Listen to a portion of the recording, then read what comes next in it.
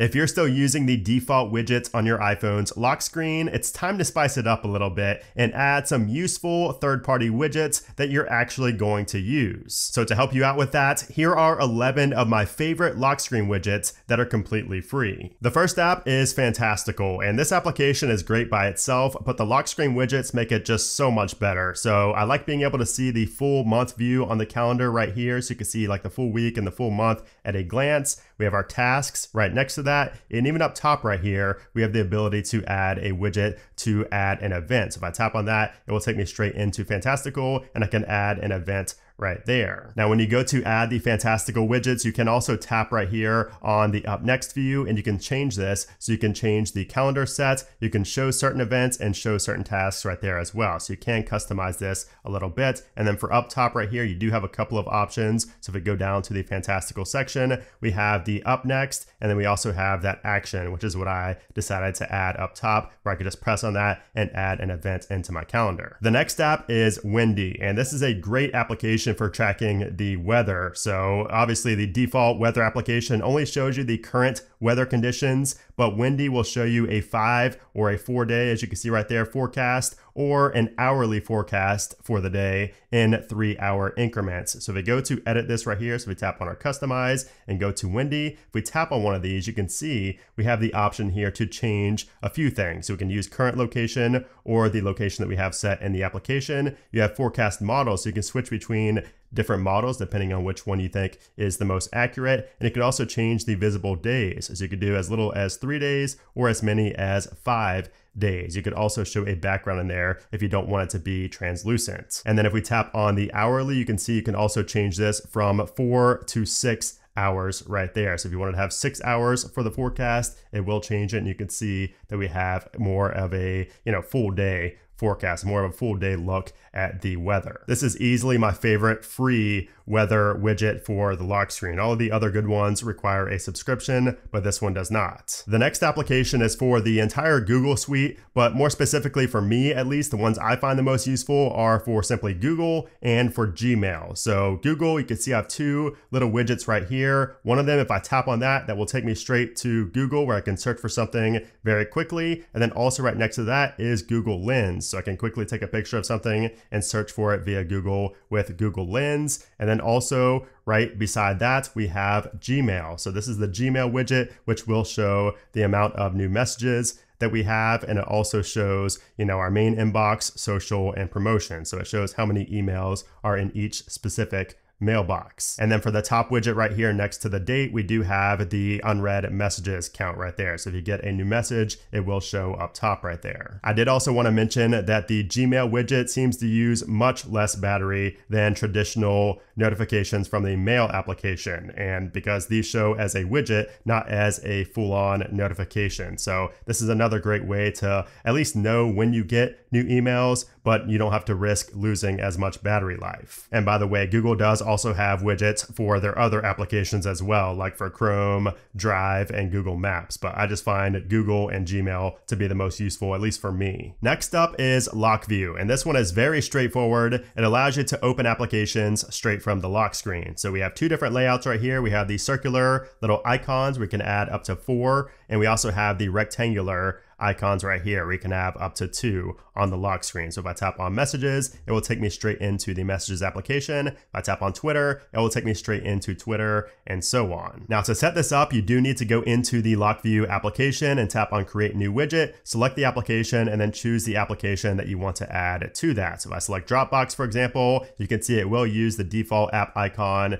by default, or you can change to a custom icon if you would like to. Although most of the time, you probably want to keep it at the default app icon just so you know which app that is on your lock screen. Now, something else that you're going to notice is that you can see I have 5 applications added right here. But if we go to customize this right here, if we go to our lock screen, tap right here, go down to the lock view, you will see that we only have 4 slots. So that Dropbox one that I just added is not showing up in here. And the reason for that is because you can only have 4 maximum even in the application, which is kind of weird. But if we go back to the app, all we need to do is delete one of the applications that we don't want. So for for example, if I don't want podcasts, I can just tap on delete, and there we go, that is gone, and now we have 4 right here. So when we go back, you can see we have our Dropbox. Sometimes it will show the previous application, but it is a bug. You can see the icon there shows up as Dropbox. So we have all of those now that we can add to our lock screen. Next up is SolarWatch, and this is a great one to track the sunrise, the sunset, and golden hour straight from your lock screen. And I find this to be very useful, especially for the solar wheel right here. We also have a very simple breakdown of golden hour start at 4:52, sunset at 5:27, and last light at 5:52. And then up here next to the date, you can see we have another widget there that shows the golden hour time. And these are what the widgets look like. So we have the next solar event, we have the solar wheel, next solar events, we have the current solar time, sunrise, and sunset. Now what's cool about this is you could also change the location for this. So if you tap on one of these widgets, you could search for a different location to see the solar events in that specific location. The next app is a very specific one, but it's great if you're into F1, and this one's called Formulify. So this is great to see the times for the F1 races, and it's especially useful since most of the time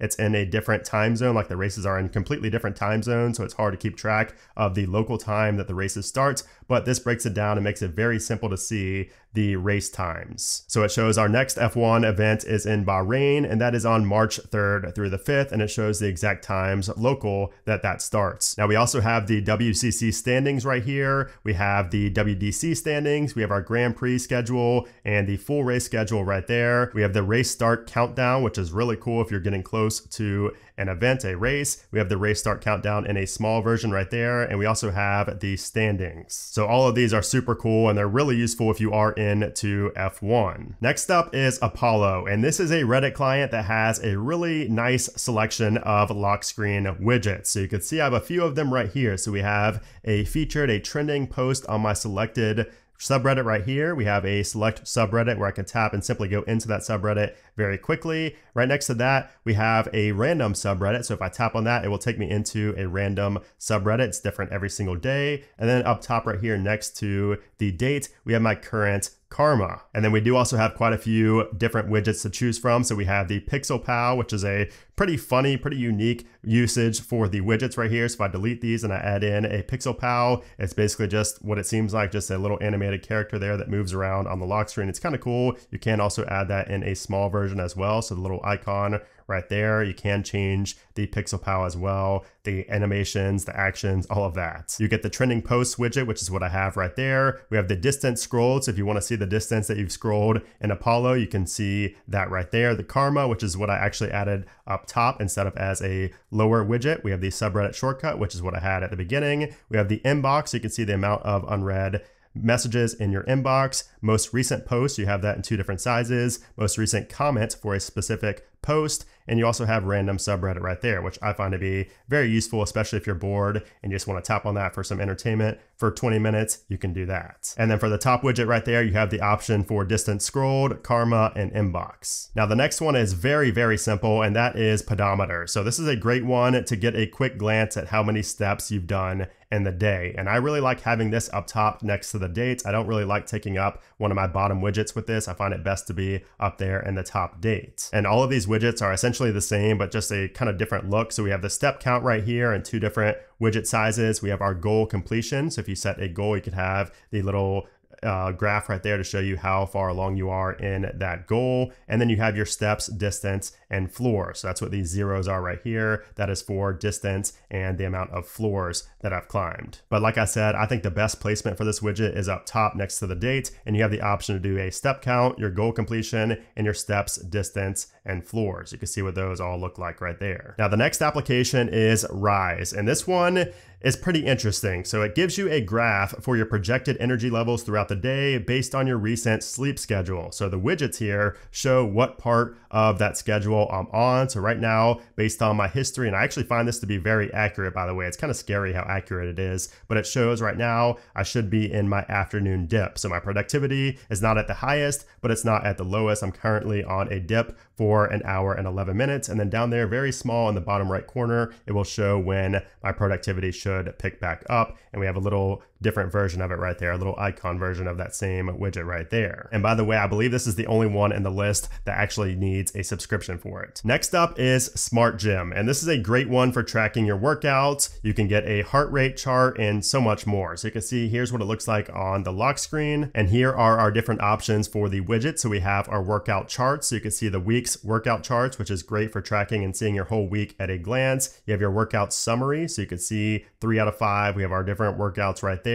Up next, you can see your up next routine, your heart rate chart, which is extremely useful. I find that to be much more useful than any other application that I've tried for tracking your heart rate. Unfortunately, Apple doesn't have one by default that shows a graph of your heart rate. I wish it did, but we also have our active calories chart right there to see how many calories you've burnt, and then our workout duration chart to see how long you've worked out over the week. And then for the final application, we have Tesla. Now, I know this is a very niche one, but if you have a Tesla, it's very convenient to be able to see your charge level at a glance. So I had to pull out my main phone for this one because it is, of course, my key for the phone, and it will show my current charge level right there. And you can see we also have a bigger version of the widget as well for our vehicle status. If you tap on that, it will show your vehicle's name and the exact percentage instead of just a little dial right there that shows an approximate percentage. So there you have it. Those are 11 of my favorite iPhone lock screen widgets here on iOS 16. Now, I know some people are going to mention that this is going to cause battery drain. And what I will say is that yes, any third-party widget will cause a minor hit to battery life. That is known. However, all of the widgets I mentioned in today's video, I've actually used on a consistent basis for several weeks or months now, and I can say that none of them have a drastic impact on battery life. The ones I found that have the biggest negative impact on battery life are like the ones that track your cellular usage, the ones that track your CPU usage, or the ones that just track your location